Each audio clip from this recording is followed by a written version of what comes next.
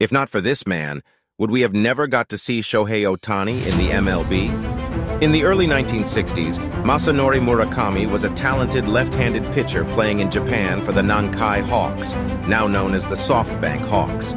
He caught the attention of MLB scouts, leading to a unique opportunity for him to join the San Francisco Giants on an exchange program in 1964. As the first-ever Japanese player to make it to the MLB, he faced enormous pressure and scrutiny.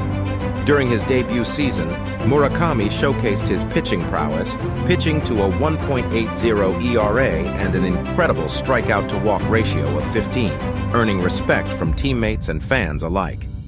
However, Murakami's situation became complicated when the Nankai Hawks demanded his return to Japan after the 1964 season.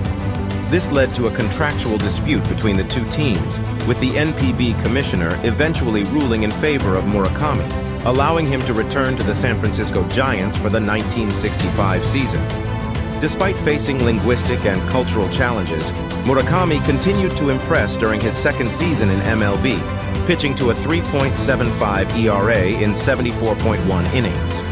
Unfortunately, after the 1965 season, Murakami's MLB journey came to an abrupt end. He returned to Japan due to the evolving relationship between MLB and NPB, which had agreed not to sign each other's players.